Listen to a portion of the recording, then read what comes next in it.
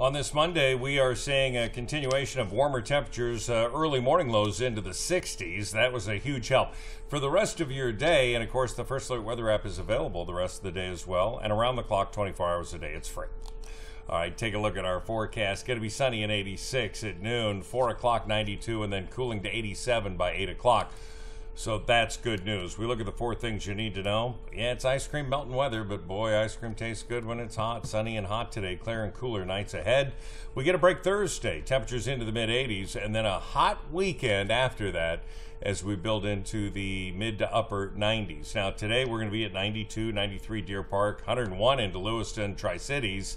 We look at what we can expect on Tuesday, hotter weather all the way around.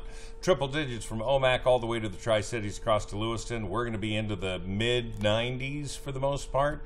Yeah, we want you to be ready for that, okay? So our planning forecast, we're planning on heat.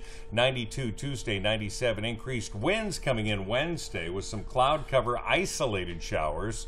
But it is going to be the winds increasing our fire danger. Thursday, it's going to be cooler, 86. And then low 90s to upper 90s, Saturday 97 to mid 90s on Sunday and 94. So be prepared. Again, the heat continues. We are going to get a break on Thursday, but the overnight lows in the 60s are giving us a break as well.